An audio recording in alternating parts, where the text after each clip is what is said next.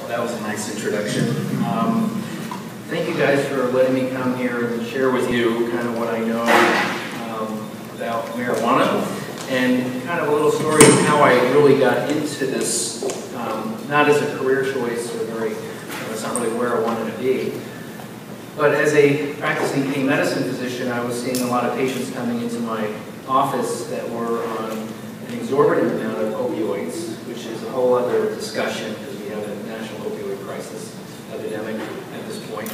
And they were reporting very high levels of pain, and they were using marijuana for pain control.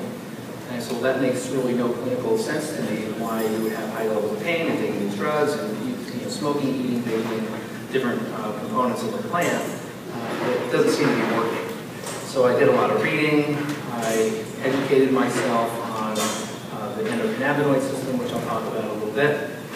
And I got myself onto the governor's task force in Colorado when they legalized it because I felt the physician community should have a voice on this. And I believe in research and study and scientific evidence and evidence-based medicine. And so that's how I ended up on the state's Medical Marijuana Scientific Advisory Council, where we awarded $9 million in actually marijuana money to do some scientific research. So if anybody in academia has ever reviewed an RFP, does that ring a bell to anybody?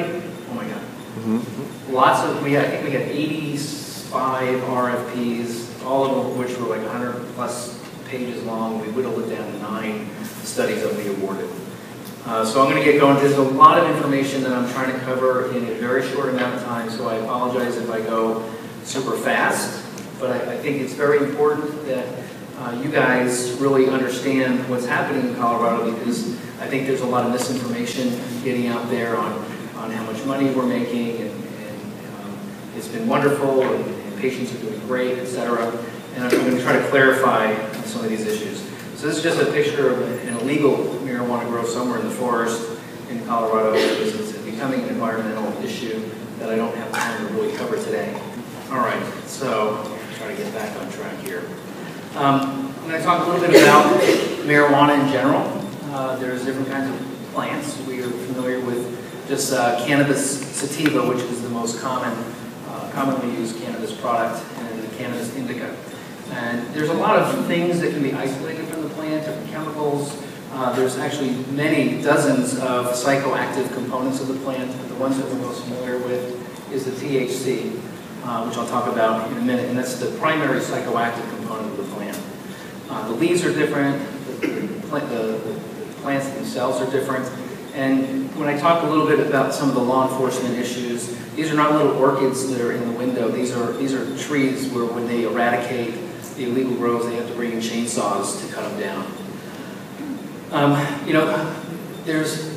wish they wouldn't call it the endocannabinoid system. I personally have an issue with that because cannabis is not a naturally occurring chemical in our bodies. I mean, the anandamide is probably the one I would lean more towards because that's a naturally occurring cannabinoid in our system, kind of like the endorphins with the natural running high, etc.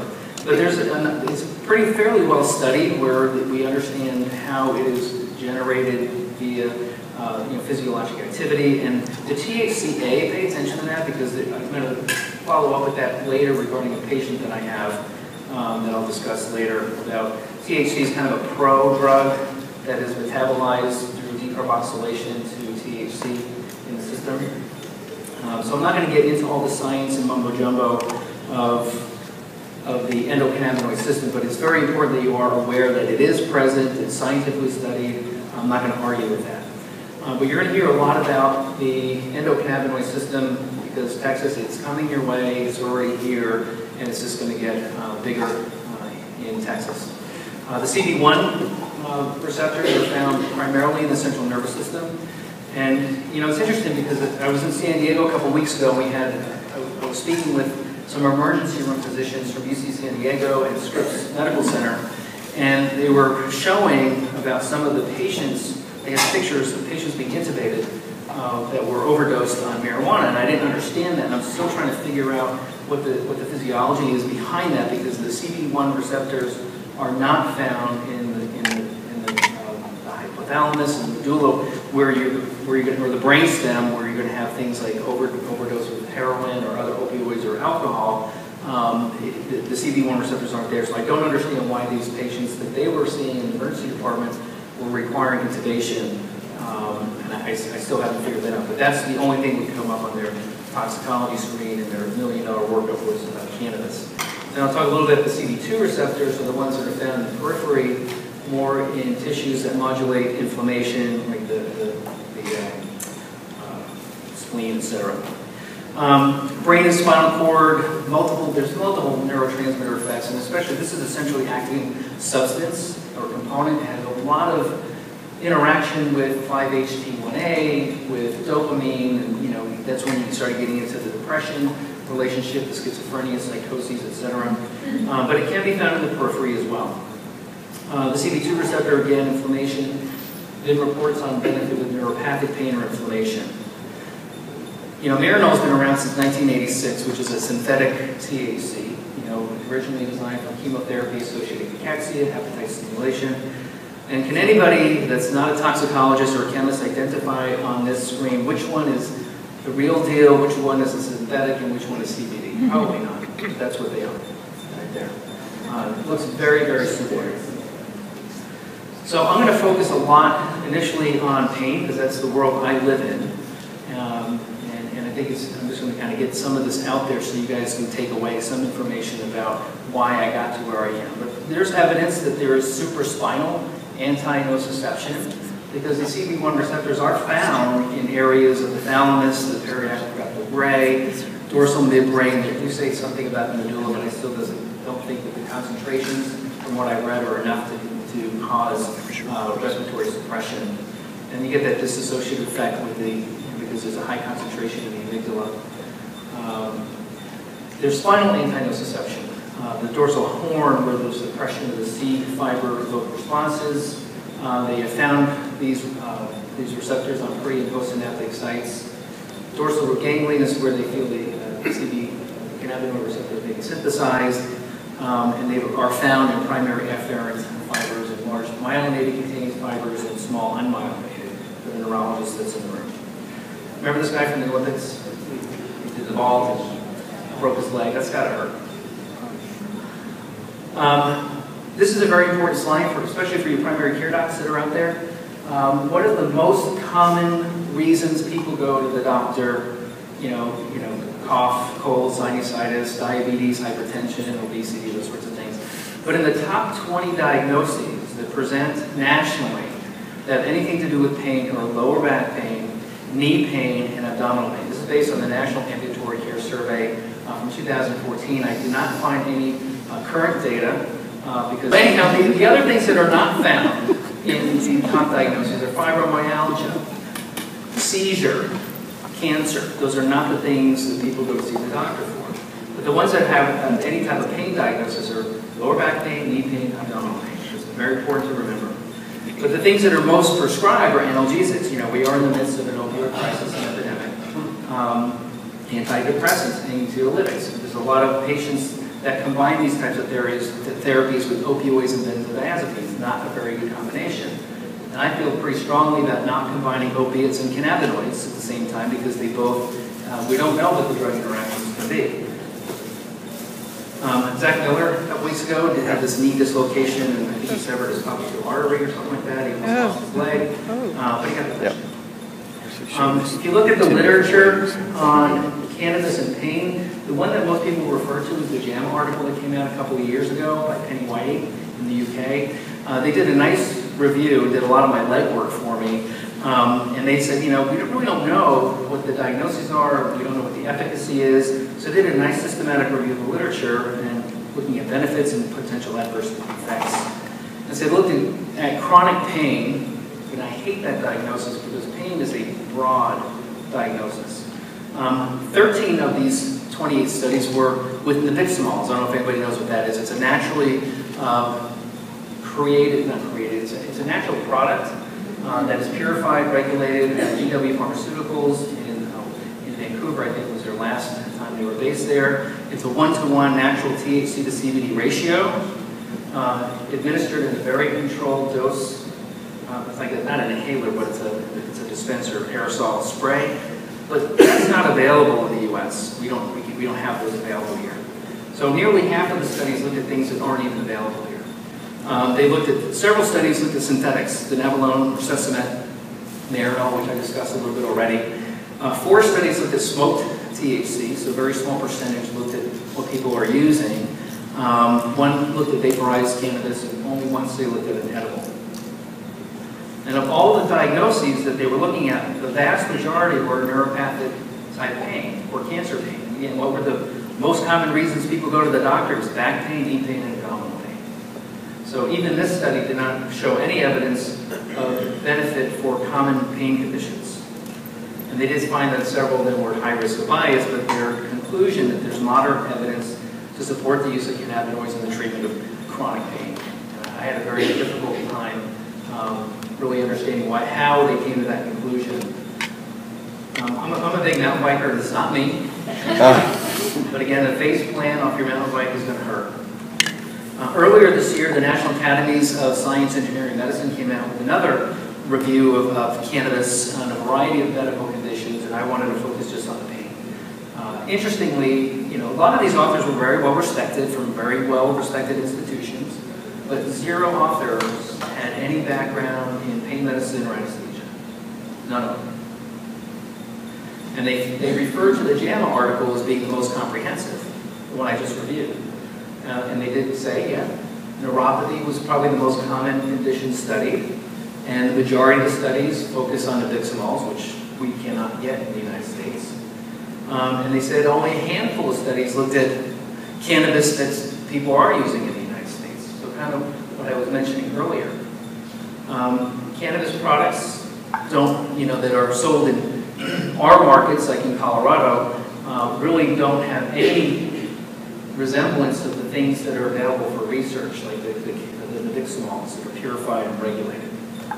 So they say, well, but we don't know about dosing, routes of administration, etc.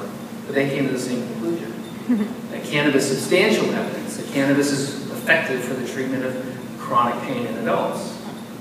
And again, chronic pain is a huge diagnosis. You've got somatic pain, visceral pain, neuropathic pain, and under each of those categories can be a degree of other diagnoses.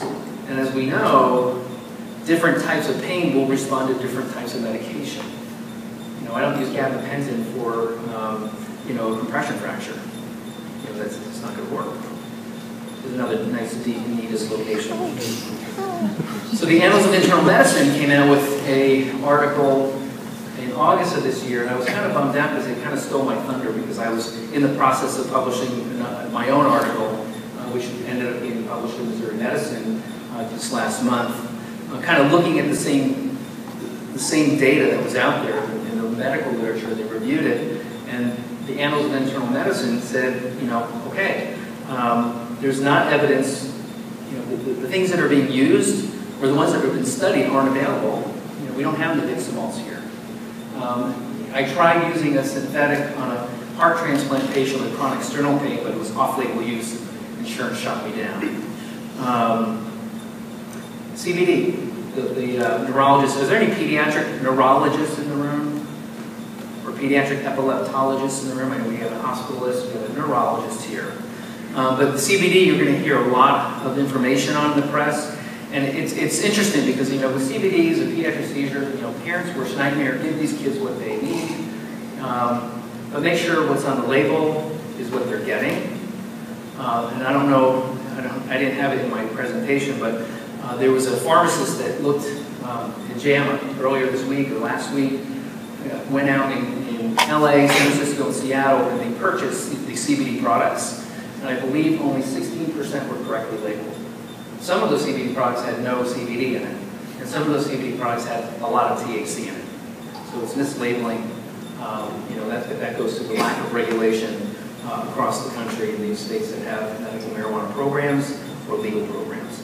And they really don't know how CBD really works, because it doesn't fit into the CB1 receptor, it doesn't really fit into the CB2 receptor, so they're not really sure on how CBD is working on these kids that have intractable seizures, and they look at very specific, Dravet syndrome, some very rare or uncommon seizure disorders.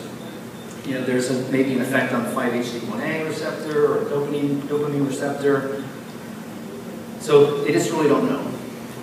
So the president of the American Epileptic Society wrote a letter to the Pennsylvania legislature. Because a lot of these products are artisanal. They're kind of made in not really in a laboratory setting. They're made in maybe a building, and you have to use a lot of marijuana plants to boil down to a little bit of oil. And at the end of the day, these products are very expensive for patients. But you have these anecdotal reports of patients getting benefits. So let's do some of the research.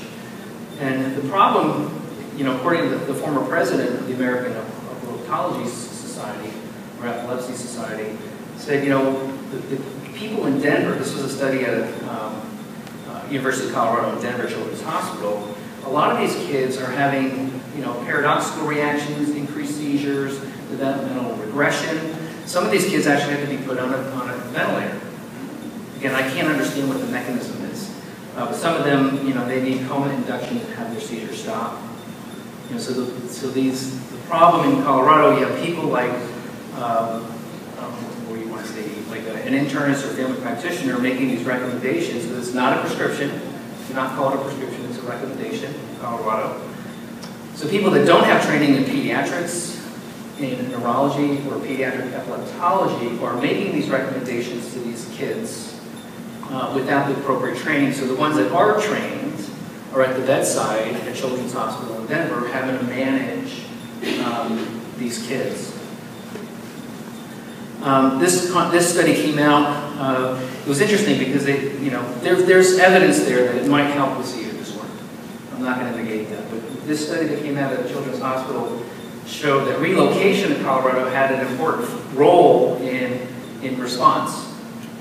Because the kids that were from Colorado had a lower response rate than the kids that moved from out of state to Colorado, fairly significantly. Because it's a subjective parental report. Well, I think my kids have less seizures,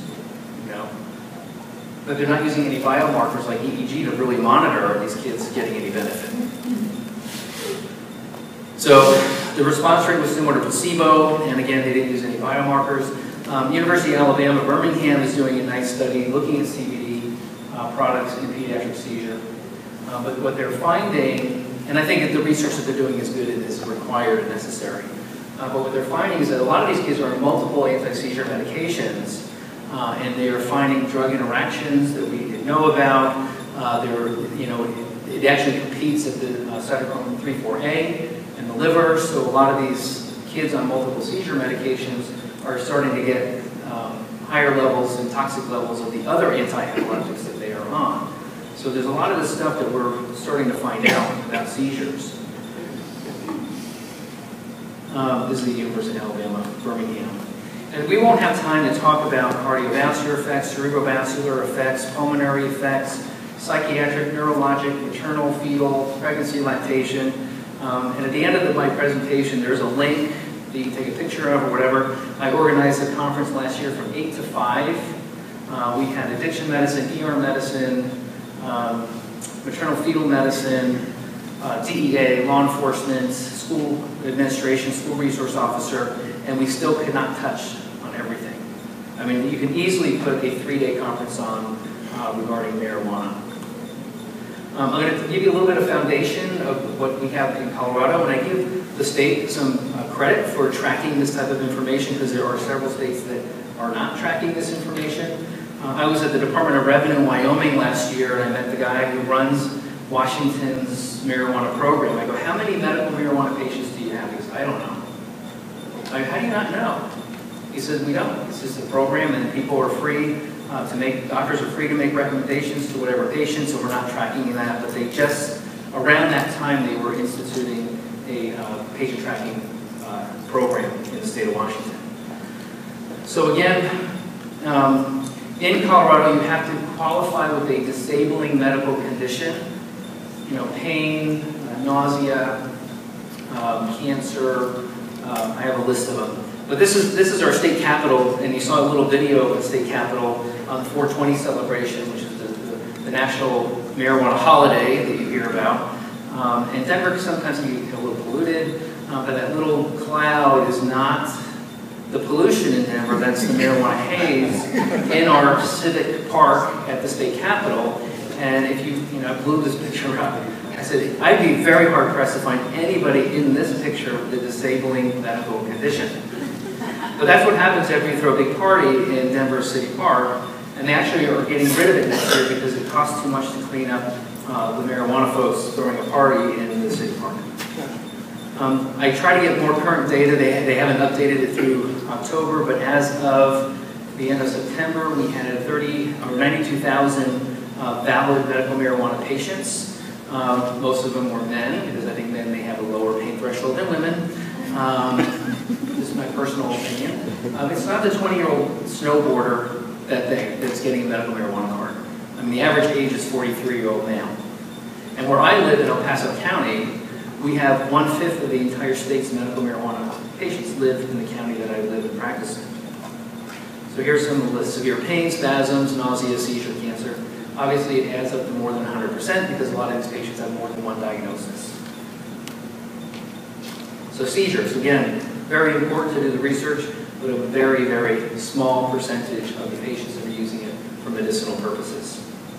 The only one that's been tracking this is the only time the graph that I saw, and Mitch Morrissey, who was the state's DA, talked about, we went from a very healthy state, but if you look at the registry, went to a very sick state in a very short period of time. And this is all based on politics and maneuvers at the state level. And we had these, what I would describe as de facto legalization in 2009. We had all these dispensaries open up like daisies across the state. They're everywhere. And again, here's kind of the list of all the counties. And I don't have a pointer, but in El Paso County, where I live, we have the most number of medical marijuana patients. And we have 134 medical marijuana dispensaries in El Paso County. And I'll show you a little bit later, we have more medical marijuana dispensaries in the state of Colorado than we have McDonald's and Starbucks combined. So a lot of eating. Of course. Recreational marijuana is also legal in Colorado. Yes, and that's where I think some people get the misinformation. When we passed Amendment 64, which legalized marijuana for recreational use, Colorado was a box, the state of Colorado. But as part of that amendment, every municipality within the state had the option of opting out of recreational marijuana. So where I live in Colorado Springs, which is within El Paso County, Colorado Springs opted out. We do not have recreational marijuana in Colorado Springs. Manitou Springs, where my kids went to high school, is part of El Paso County, just on the outskirts of Colorado Springs. They do have 2 recreational stores in a town of 5,000 people. So, and that's the only stop between Denver and Pueblo that you get legal marijuana, at least in the I-25 corridor where I live. So I think at the time that this passed, people were like, oh, Colorado's legal. Yes, but 72% or 73% of all of the municipalities in the state opted out. So most said no. A lot of people don't know that. We have a lot of plant-based medicines. We use them every day in depending on what specialty you may be in. We have them. They've met the rigor of scientific study. They qualify as a medication by definition. I don't know why this has been different in Colorado and other states that have recreational programs or medicinal programs. I talked to a few people earlier about NORML. Anybody remember NORML? Heard of NORML? Some of those older people might remember NORML. It's a national organization to reform marijuana laws. They've been around for many, many years. And the head of NORML back in 1979 made it very clear what their agenda was going to be. We will use medical marijuana as a red herring to give marijuana a good name. And then we talk about pharmacists and what are called bud tenders. Has anybody heard of that term before, bud tender? That's the person behind the counter at the medical marijuana shop who's going to give you advice on what you should take for whatever ails you. And we know that pharmacists are very smart people, and they have saved my butt many, many times. Looking at drug interactions, etc. They're smart people. They have good training, 4 years of college, pharmacy school. They have to maintain certification. They have to go and get continuing education classes. Bud tender, as of yesterday, you have to be 21 years of age and have a pulse and experience with marijuana. No scientific background or training is required. So what is a medicine? You know, we need to know the drug chemistry and reproduce it. We need safety studies. We need proven efficacy in well-controlled studies. And it has to be accepted by qualified experts, and evidence should be widely available. That's what a medicine is, in my book. And again, we have a lot of those plant-based medicines that have met this rigor, and it's accepted for those. You know, we have dispensary cannabis. It's a generic substance. It's not, you know, it's across the board. And I'll get to the potencies in a little bit. But it's just a plant that's, you know, grown, dried, and supposed to be purified and regulated, seed to sale, supposedly.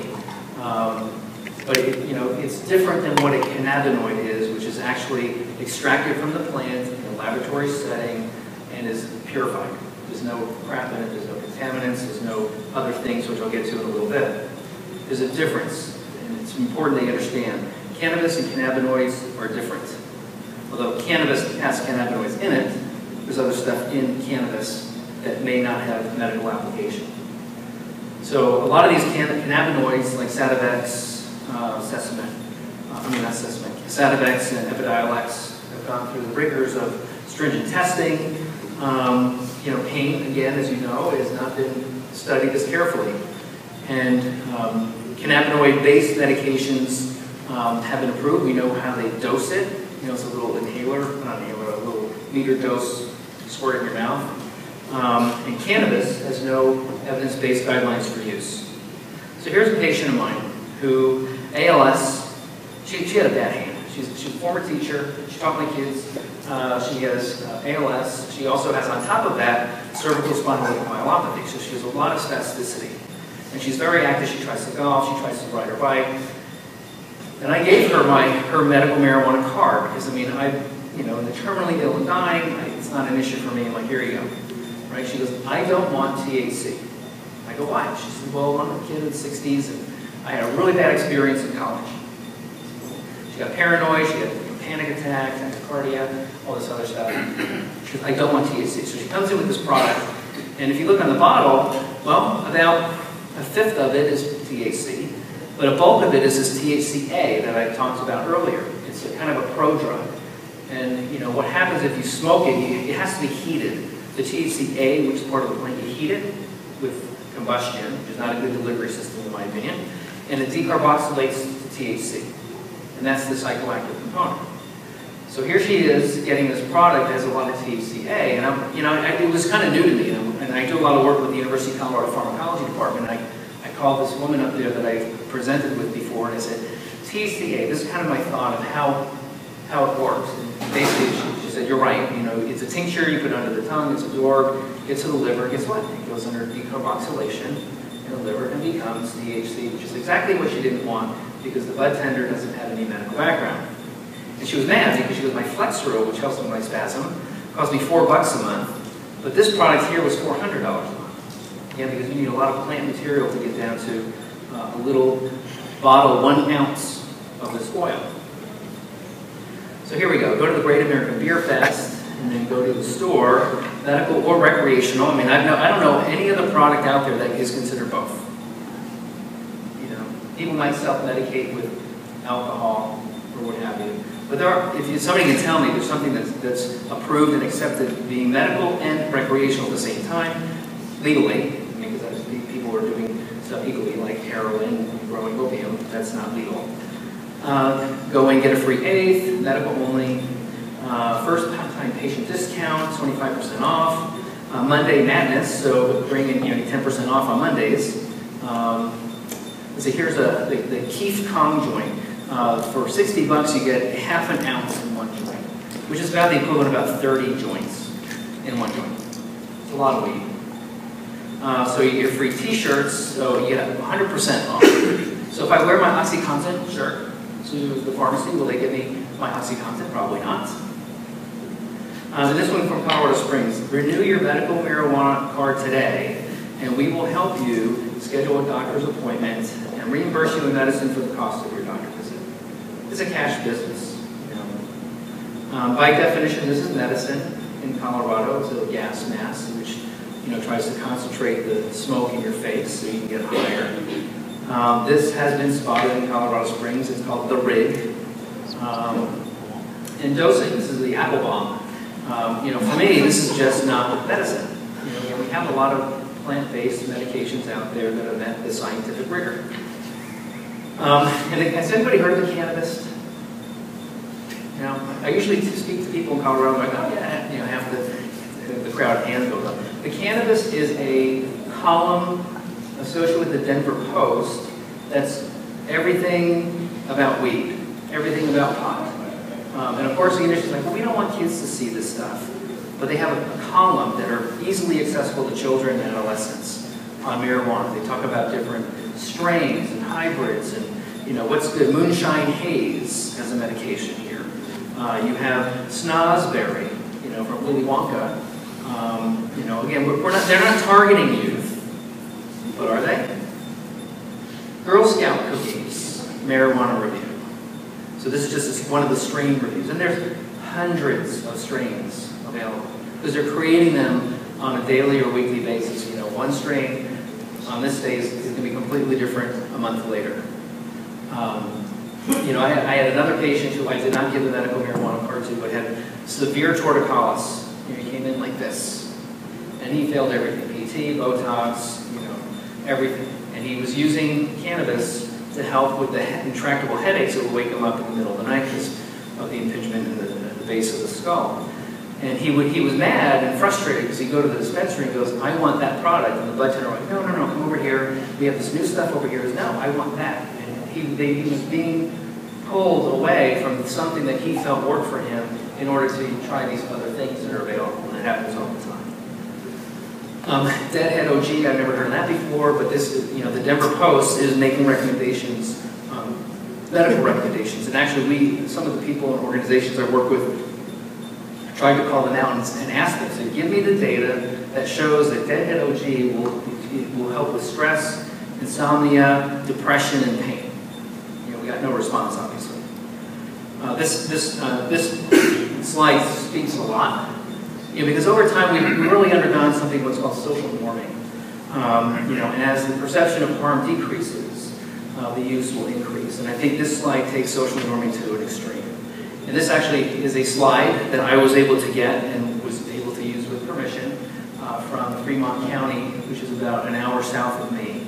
And it was a police investigation that had nothing to do with marijuana. But in the course of the investigation, they went through this, they found a storage unit. And when they were going through the storage unit, they found this gem of an infant with somebody holding a fully loaded marijuana pipe to its face. So this one was in Texas, actually. I don't know if anybody's seen this slide before. But with the social norming, you're going to get more of this. And this one is really bad. Because we haven't talked about, and we won't have time to talk about, pregnancy, lactation, maternal fetal medicine. The transmission, cannabis is lipid soluble, can be very highly concentrated in breast milk, although the studies on that were based on some very weird kind of studies, but they're trying to do a little more research. And now the science is coming out on the effect of the developing brain. The synaptic connections are not getting there in those offspring of mothers that may be using cannabis.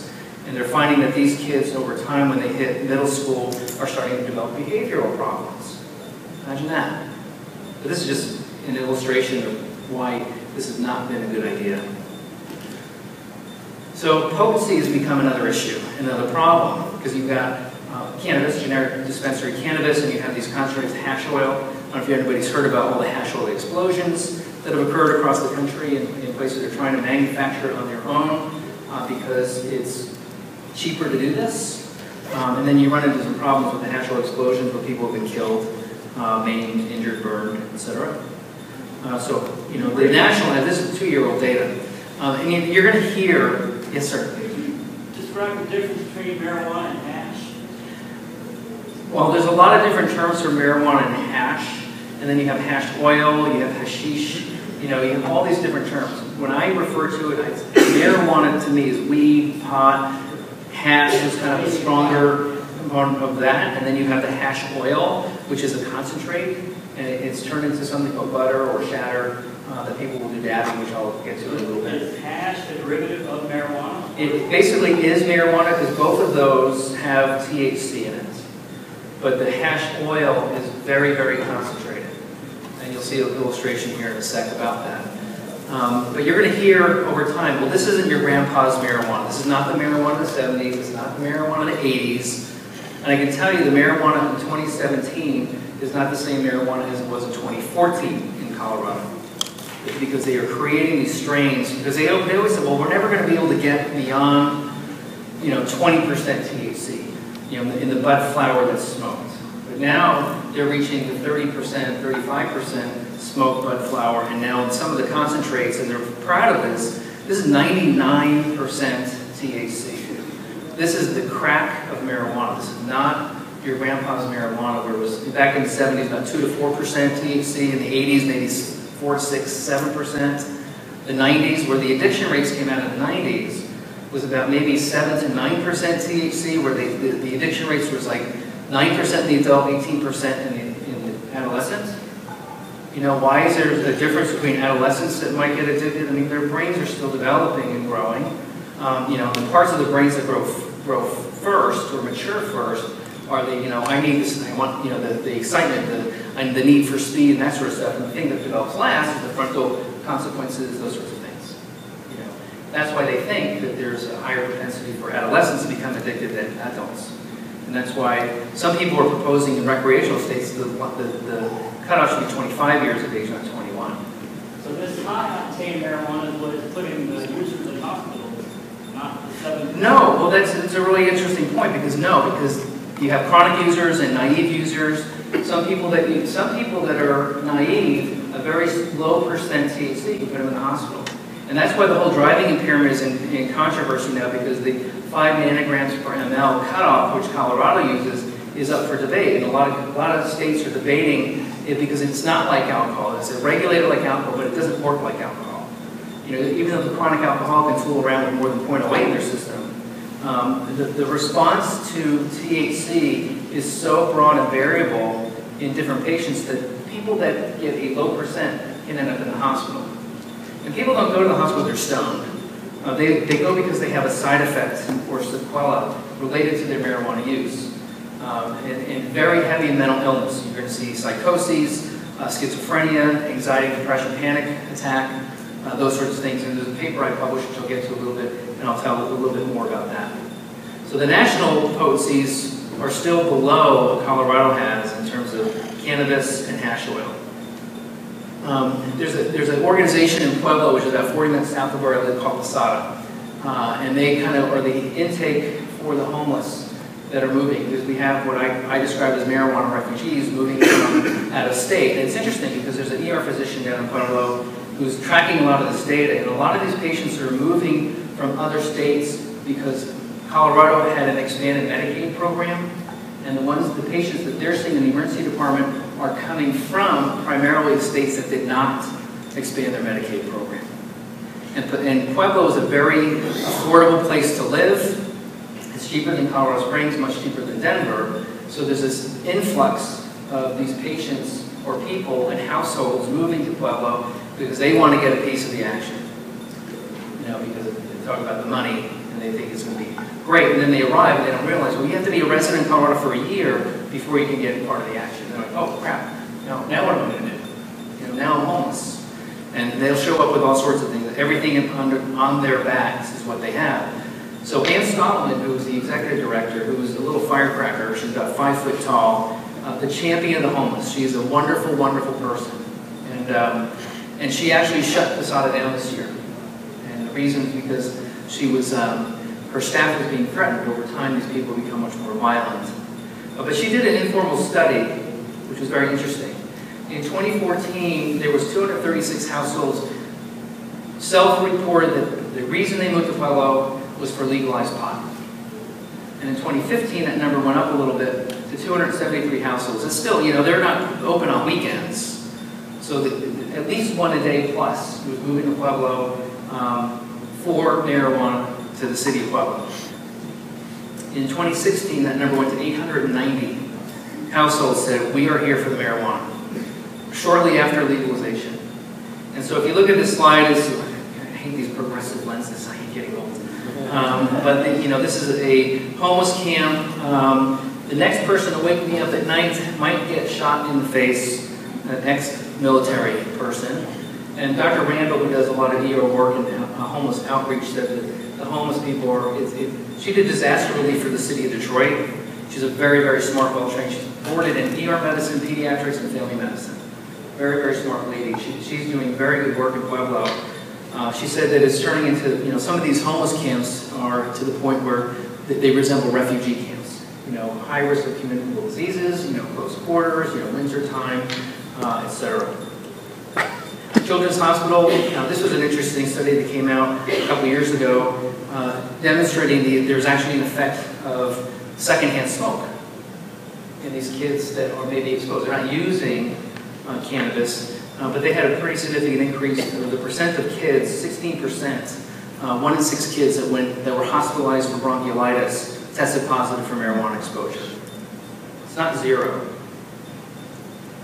You're talking about the hash oil explosions earlier. If you look at before legalization and then what happened once legalized marijuana happened, you know, again, these people are using butane, you know, lighter fluid, and that's how there's 2 different ways to extract hash oil, pardon me, from cannabis. Is cold water extraction and hash oil extraction. And when I was on the governor's task force, you know, I voted for put a limit on the amount of butane that's left in hash oil, because it's just a public health issue. Inhaling combusted butane just cannot be good for the body, for the pulmonary system, etc. And we were steamrolled by the industry. Right now, there is no limit of residual butane in hash oil in the state of Colorado that I'm aware of. So this guy, Wayne Winkler, he's uninsured, blew himself up doing hash oil, making hash oil at his house. And, you know, he ended up in the ICU, burn treatment, it cost a lot of money, he couldn't pay, nobody could pay for his care. I actually published a paper a couple years ago, you know, because all the data I read comes out of Denver. You know, Denver this, Denver that. You know, it's kind of the redheaded stepchild of Colorado, it's Colorado Springs, the second largest city. So I said, what's happening in my community? And I'm not an emergency medicine physician, but I wanted to know what was happening. So I went through, with the help of this wonderful nurse scientist, thank God for Rochelle, she was fantastic. And I didn't realize, because I'm in private practice, hospital billing is a freaking nightmare. Oh my God. You know, trying to match, to me, I'm a very simplistic type of person. Patient comes in on this day, give me a bill, put it together, very hard to do. But we looked at emergency room visits between 2009 and 2014, just on the cusp of legalization. And I wanted to know how much money did the hospital lose. And I actually had the CFO of the hospital sign an attestation saying, this is the number we came up with. It was $20 million in lost healthcare dollars between 2009 and 2014 at one hospital in Colorado Springs that does not have legal marijuana. Oh yeah, there's our disabling people in the Civic Park again. So you know, what kind of message are we getting across to our kids and adolescents and young adults here? Here's another, I like the Cannabis because it gives me a lot of ammo. So here's the asthma inhaler that mimics, or the cannabis dispenser that mimics an asthma inhaler. So these kids are walking around schools. I can tell you that the teachers they're more educated now, but these kids can do this stuff in school. It does not smell like marijuana, so they're not coming and reeking. So they're really having a hard time determining, is Johnny there because he's stoned, or is he just having a bad day? You know, they have these things called Juuls, you guys probably never heard of them. It's J-U-U-L-S. Those are the e-cigarettes that you can charge by putting in your USB port, but they can be jimming rigged to smoke hash oil over lunch. And kids are using them in school. Here's the highlighters that they can use. They look like normal highlighters. You unscrew the bottom, it turns into a marijuana pipe. You smoke it, clean it out, go back to school, put it in your front pocket. Teacher has no idea you're using it. They have bracelets that turn into vapor pens, hoodies that turn into vapors. I got yelled at several years ago because I used this slide. This was in California. Again, the messaging we're trying to put to our young adults, you get the Pop-Tarts and the Pop-Tarts. They were taken off the shelves in California. I did my disclaimer on that. These are real products. The Edipure Swedish Fish medical products in Colorado. They look exactly like the ones you get out of the bag. And they actually did a news story. They had put these products in front of kids and said, which one is medicine and which one is not? And obviously they couldn't tell the difference. The warheads and potheads, and we talked a little about youth use. The Meyer study was very interesting. They followed kids from 13 to 38 over time. I think the end was pretty good. It was over 1,000 subjects. And they look at, neuropsychological decline, and when these kids stopped as they get older, some did not recover.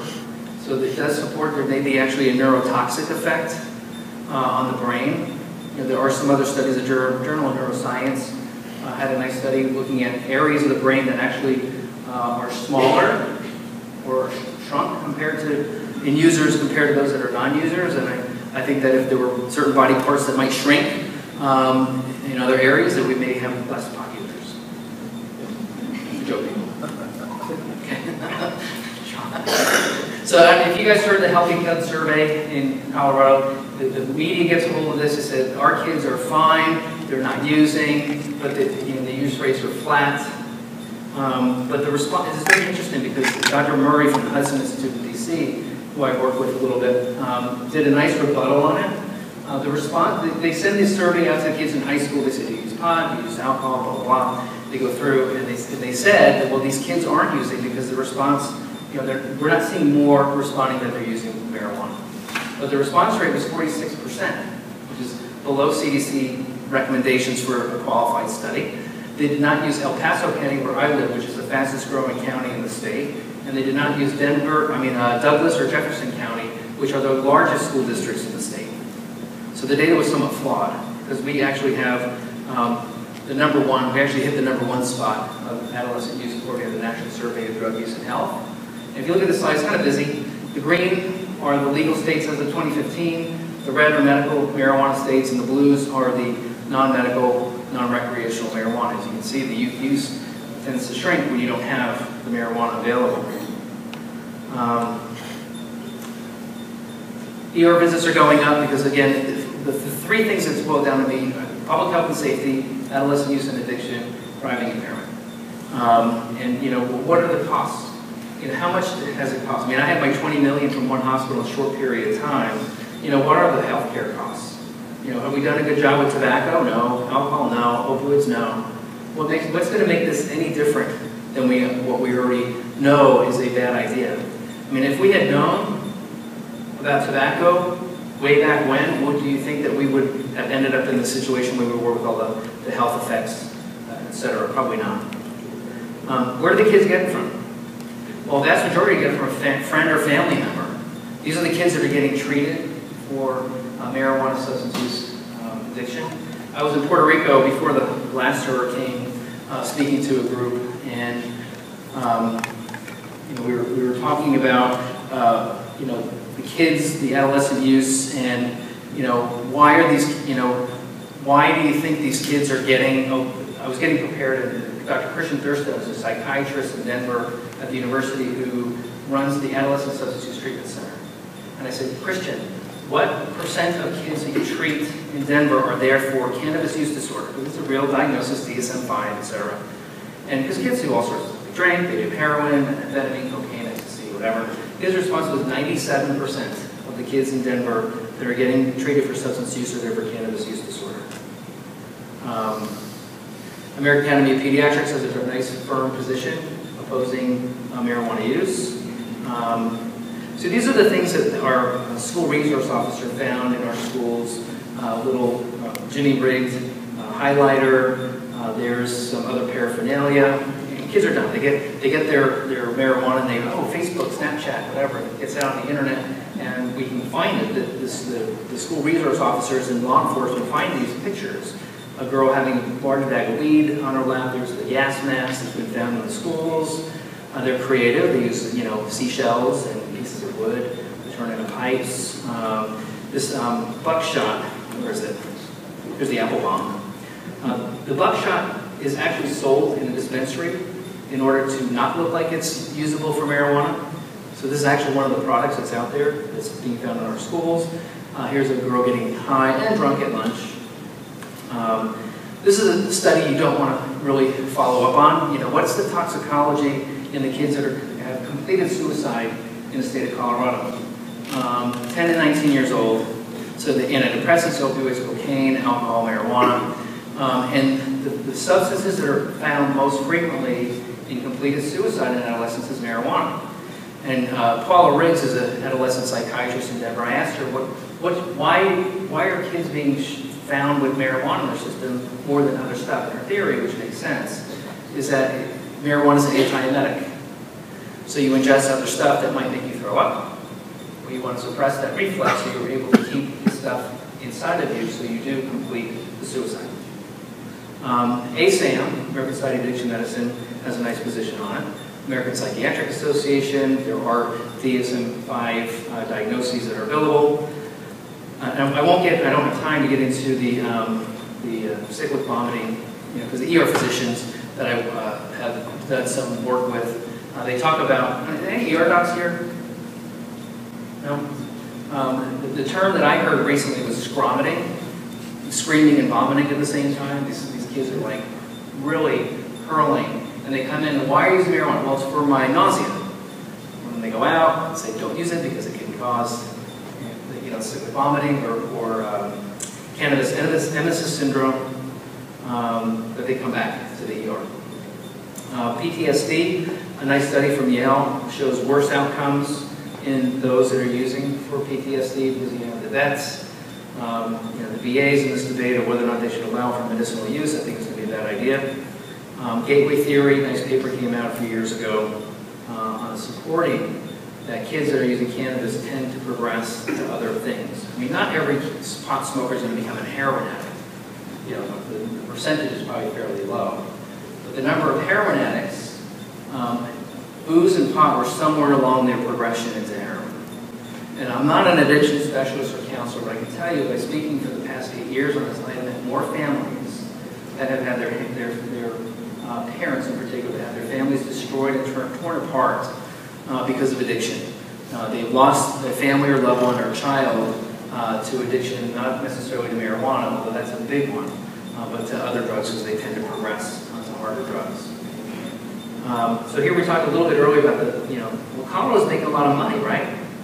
$240 million last year, but if you look at the general fund, it's about 0.7% of the entire general fund. But then our governor proposed a $500 million cut to hospitals, road funding, taxpayer refund, increasing state tuition, cuts to school districts, and they're getting cut all the time. So here's our medical marijuana dispensaries. There are pharmacies in the state, liquor stores, we've got a lot of those too.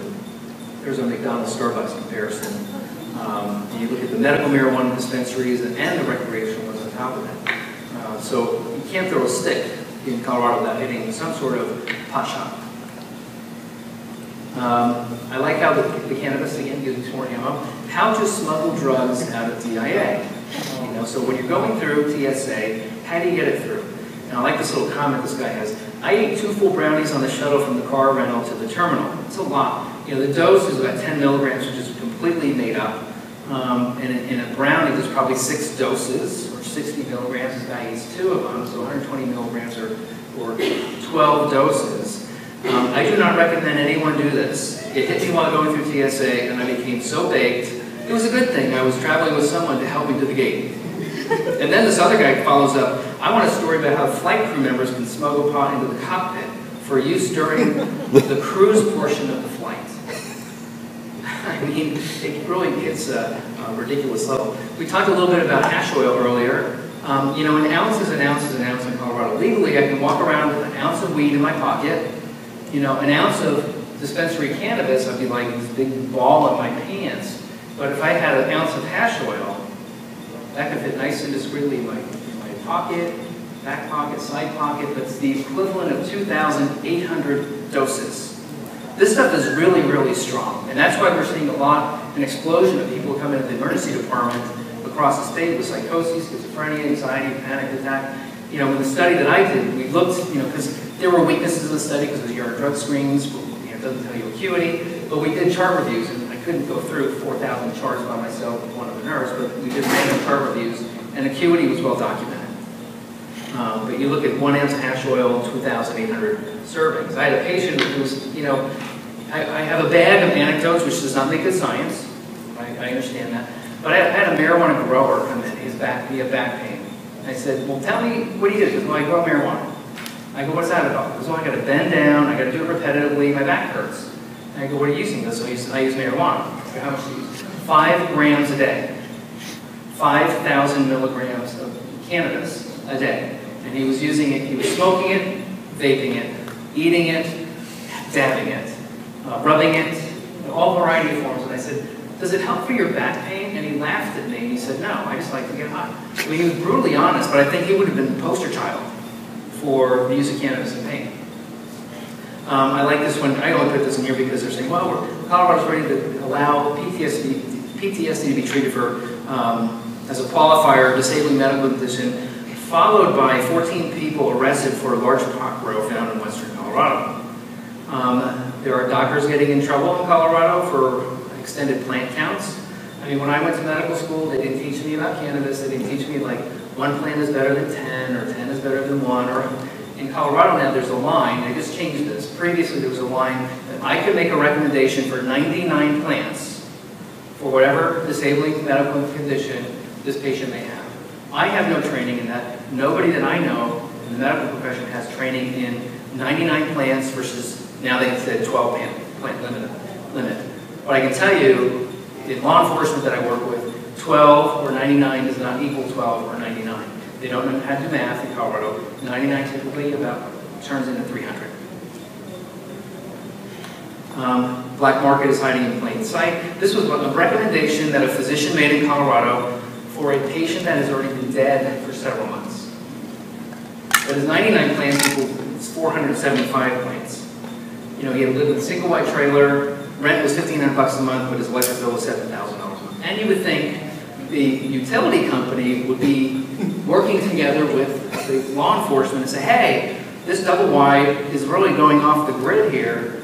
Utilities don't care. They're making money. $7,000 a month? Why would they want to say anything?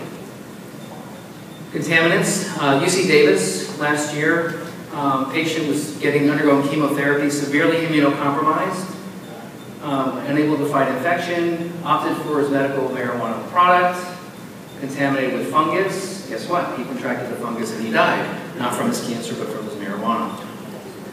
This came out 2 weeks ago in Colorado. There was a public health announcement with the Colorado Department of Revenue, Colorado Department of Agriculture, CDPHE, saying some of these medical and recreational products might have pesticides on them because they're supposed to test for pesticides, fungicides, rodenticides, things that kill rodents. And they said this has a public health warning just 2 weeks ago. And these are the ones that I kind of highlighted that I like. Fruity Pebbles, you know, we're not marketing to kids though, right? Remember that, they don't market to kids. Chewbacca, Nightmare Cookie, that just can't be good. And my favorite, Tweety Tank. Yeah, Tweety Tank. I'm going to talk a little bit about cannabis and opioids. You know, again, I'm a pain medicine physician. I deal with this every day. I work with the Colorado Pain Society. We're trying to get legislation for insurance companies to allow tamper-resistant, tamper-proof products available to patients that are using. But there's been a couple papers saying, well, states that have medical marijuana laws might have less opioid prescriptions or less Medicare costs associated with less prescriptions. But the CDC came out and said Colorado drug overdoses are up in almost every county and ahead of the national average. Adult illicit cannabis use disorder in states with medical marijuana laws, going all the way back to 1991. So the end of the day, cannabis use and cannabis use disorders increase significantly more in states that have passed medical marijuana laws than those that did not. This paper just came out recently saying, well, they did another review looking at opioid use in marijuana states, but the public is getting the eye and the attention of the opioid epidemic. They're trying to hang it all on the use of cannabis.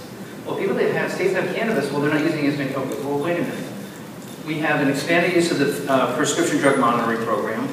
Doctors may be a little more reluctant to prescribe in the face of an opioid epidemic.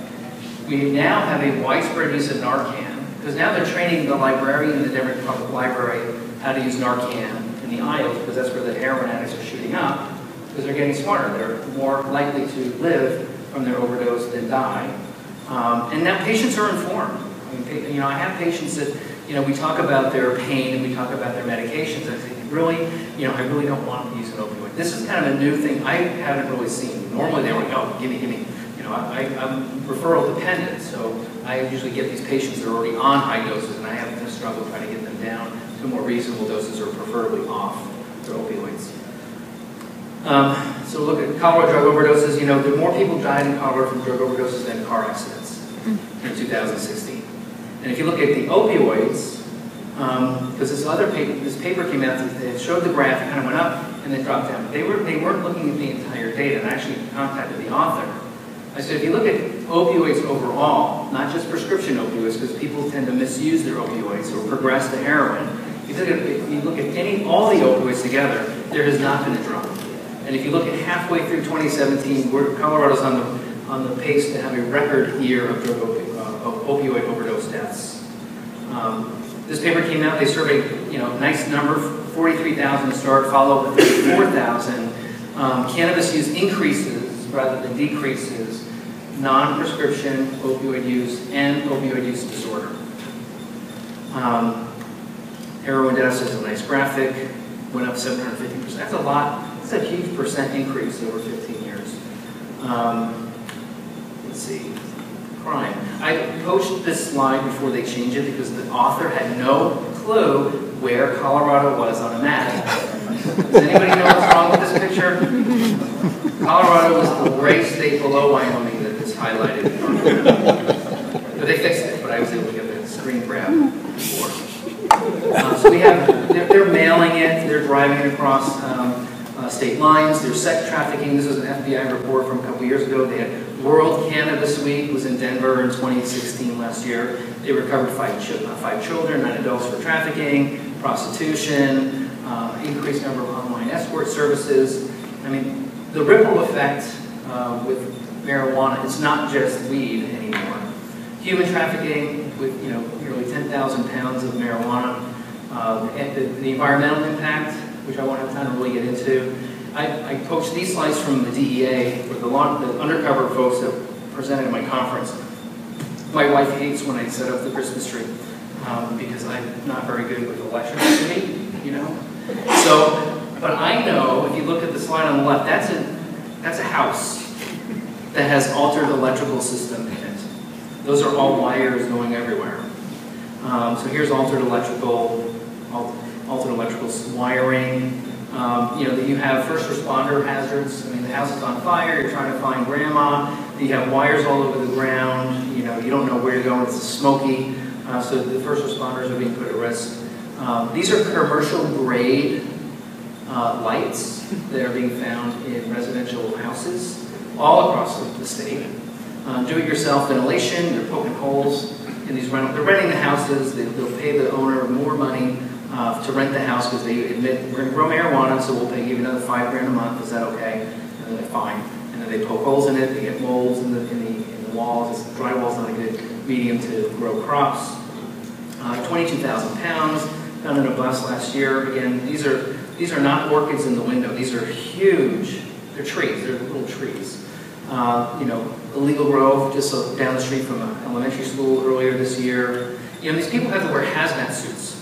Why, if it's such a benign plant, why are they wearing hazmat suits to clean it up? So this is a very interesting. So how much does a home grow generate? How much do you make? So you have 6 people come out, move to Colorado from another state. They all go to the doctor at the time where we get 99 plants on their medical marijuana recommendation, and it's legal now, so they can grow 6 more. Right? So they legally can grow 630 plants. So if they have average growing skills, because apparently a lot of hot shots out there that can grow marijuana, very green thumbs, this group of 6 people can create 2,500 pounds of marijuana in a year. If they sold it per pound, they can make 5 million, but if they take it out of state to New York, they can make 10 million. So follow the money. A plan, and I try to verify this because I do have connections and I know folks in the industry. I asked them, you know, is this valid? Is this a real number? And they said, yeah, this is. So one plant can produce between 8 and 16 ounces if harvested product. Indoor growth cycle is about 12 to 15 meats, so 1 ounce is about 60 joints. So at the end of the day, your 99 plants can generate 190,000 joints a year. I don't know anybody, and that boils down to 1 joint every 3 minutes for a year. I did the math. I don't know anybody, so where's it going? It's going to the kids, it's being sold out of state, black market is alive and well in Colorado. You heard Mitch Morrissey earlier in the video. You know, crime is going up, black market is alive and well. They're not getting anything from the state, especially the school districts, Denver Public Schools, you know, because they said, well, we're going to give it back to the schools, but no, they didn't. Violence is up. This is, you can go in the video and look at the violence happening in the 16th Street Mall, downtown Denver. So a homeless guy went crazy on a bunch of tourists with a PVC pipe. Crime's going up. Corruption. This is interesting. It was the people that were originally hired and paid to run Colorado's medical marijuana enforcement division jumped ship, and they were supposed to have a 1-year cooling off window, but within 6 months, they joined the industry and set up shop and had not one legal sale. It was all up to that door. So they got busted for that one. Berkeley, you see Berkeley guy, former chair of Berkeley Cannabis Commission, pleaded guilty to money laundering. Driving impairment, I know we're getting short on time, I'm going to try to fly through these, so I apologize. Driving impairment, an economist wrote an article several years ago about what does it cost for 1 driving fatality? You know, back then it was about $1.3 million. You're talking about life insurance, indemnity, you know, pain and suffering, etc. About $1.3 million, 1.4 per fatality. I heard more recent data says 6. I don't believe it. I would go more conservative with 1.4 million per fatality. But the traffic deaths, last year we had a record year since going back to 2006. So over 10 years we had the most driving fatalities in the state of Colorado. So if you look at 608 million-ish, give or take. And how much did the state make last year? 240 million. We're already upside down on this, just on this alone. So here's a nice little percentage. So the people that are dying, 1/5 are related to marijuana. It's gone up every single year for the past 10, 11 years. You know, back in 2006, 6%, 2016, 20%. You know, different combinations. Again, I talked, you know, using opioids and benzodiazepines is not a good idea. Using alcohol and cannabis is not a good idea. I mean, it slows reaction time, those sorts of things. So you're going to get in a wreck and kill somebody or hurt somebody or maim somebody. When I was in San Diego, a gentleman from UCSD was very interesting. He has a driving simulator, and he was putting these people through, you know, having them smoke some marijuana, put them in a simulator, see how they do on the road, and they don't do so hot. And they try to develop real-world situations, and he showed a video. It was pretty cool. The guy driving down the road, and he's trying to make a left-hand turn, and cars are coming. And he said all the subjects would just sit there and not make the left-hand turn. So they got their computer person out, and they had a car come up behind them. Right? They still would sit there and not make the left-hand turn. Then they had the computer guy say, add a horn. So they had somebody honking on the horn behind them, trying to force them to make the left-hand turn. It was very interesting. Drug driving eclipses drunk driving. This is national data from the GHSA. It's the most common drug found in drug crashes. It goes up in Utah, bordering state of Colorado. Driving fatalities went up. Washington, fatal crashes doubled after legalization. This is Pueblo. You know, the homeless are very honest about why they are there. There's a homeless guy outside Walmart saying, "Hey, spare some weed." You know, it's not a secret anymore. I'm getting to the end here. Medical marijuana patients in Colorado cannot own their own dispensaries. They can't test their products. So even though you may have your 99 plants or 12 plants, you can't test it to see, well, how much THC or CBD is in my plant? You're not allowed to do that. So they can't test for products for potency, and then the state is losing out on that revenue tax money. There's no requirements for testing medical products for rodenticides, pesticides, fungicides, etc. No limits on potency. We talked about, you know, the 17% bud. We have the 99% concentrate. You know, if you want to do some research on marijuana, you have to go through National Institute of Drug Abuse, NIDA, DEA. You have to apply for a grant. You get your University of Mississippi is the only place, I don't know if you knew this, they grow medical grade marijuana at the University of Mississippi. It's like a Fort Knox. They got the barbed wire around there. They want their product, you know, protected. And one of the studies that we approved, which is a PTSD study that Johns Hopkins was involved with. Johns Hopkins is a smart institution. They got their Mississippi weed for testing for PTSD, and they said, well, let's test it, because it's labeled. It comes with, you know, seed to sale. It's 5%. So they tested it. It wasn't 5%. It's 8%, it's 4%, 6%. That's a part of studying a crop that makes it difficult. But if you had an isolated cannabinoid, much better to study. This is the conference that I organized last year. If you want to go, some of the slides, the videos for the presenters were on there. We're happy to share that link with you guys. The Cole memo, anybody familiar with that? 2013. You probably are aware of the gist of it. Basically, the Deputy Attorney General came out saying, we will leave those states alone that have marijuana programs if these 8 things don't happen. Distribution of minors, criminal gangs, cartels, diversion from other states. At the end of the day, all of these things are happening. That's why there's a big push for Jeff Sessions to kind of put the kibosh on states that have marijuana programs. You know, we talk about a lot of data, statistics. I'm going to wrap it up with some of the actual people that have been involved. You have this 18-year-old kid from Colorado. Marijuana intoxication was on his death certificate. He self-inflicted stab wounds. I think 2 went through his heart. And the only thing on his toxicology was a THC level of 38 NGs per ml, which was the active component, not the inactive component. Everything else was negative. Levi Tombo is a gentleman who was not from Colorado, in school in Wyoming, came down for spring break after legalization, so he's not a resident of Colorado, he's a minor, got a hold of a medical marijuana product, edible, became psychotic and jumped out the window and died. Because you're going to hear a lot about psychoses with these strong, potent products. Andy Zorn committed suicide. He actually went to high school in El Paso County, where I live, in Colorado Springs. In his suicide note to his mother, he wrote, "My soul is dead, marijuana killed my soul and ruined my brain." Christine Kirk was a woman who was on 911 with the law enforcement, saying that her husband had got a hold of some edibles, was becoming psychotic, and while she was on the phone with 911, was shot in the head by her husband and killed in front of her children. This kid was run over by another kid who was stoned. Luke Goodman was in Colorado vacationing, has no psychiatric history, got a hold of some edible products, and then shot himself in the head while his family was out at dinner. I don't know if anybody heard of this one. The Planned Parenthood shooter got a lot more media attention, but about 2 weeks prior to that, 2 to 3 weeks, the Colorado Springs Halloween shooter. This is one of the victims, who was a former Iraq veteran who's running. This guy's becoming psychotic. He's walking down downtown Colorado Springs with a semi-automatic rifle, and this military guy says, "Hey, you shouldn't really be having that flashing around." He was shot 5 times and killed. The guy walks down the street, shoots Jennifer and Christine, who were sitting on their porch.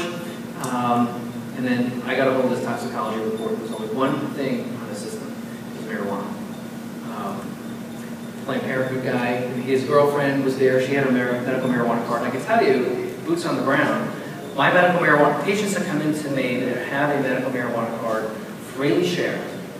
They share their medicine with their spouses, their loved ones, their friends, or they come in and say, "My girlfriend has a card, I don't need that." I said, "No, you can't do that. You can't share your medicine, even if it was amoxicillin. I don't want you to share it."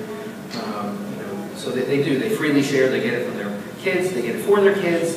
They self-diagnose and treat their kids with ADHD, etc. It's a nightmare. So this woman was a good Samaritan who a bicycle fell off a car on I-25 in downtown Denver. She gets out, helps the person get the bike back on the car. She gets back in and was rear-ended by a stoned driver, and she was killed. This little girl was run over by a stoned driver last year on her way home from the end-of-school party. This one I just put in there because, operating a vehicle, a boat, a plane while under the influence is just not a good idea. And so this flight instructor killed his student and himself because he had, I think, 30.1 NGs per ml in his system. I won't go through my case report, but I'm just going to summarize. You know, cannabinoids may have therapeutic benefit in some pain conditions, most notably cancer pain or neuropathic pain, and better studies with synthetics or with products not available, not with what everybody's using. And there's not a lot of research to support cannabinoid use in common pain conditions. And so with social norming and more acceptance comes more use, and with more use we're going to see more problems. And I think that the societal effects are going well beyond what would be considered responsible use or marijuana as medicine. So we do need the studies. I believe in the research. That's why I'm on College Medical Marijuana Scientific Advisory Council. I believe in evidence-based medicine. I think we really need to have products that might be available for our patients for certain conditions that have been proven, not just a free-for-all, which has become in Colorado. Thank you.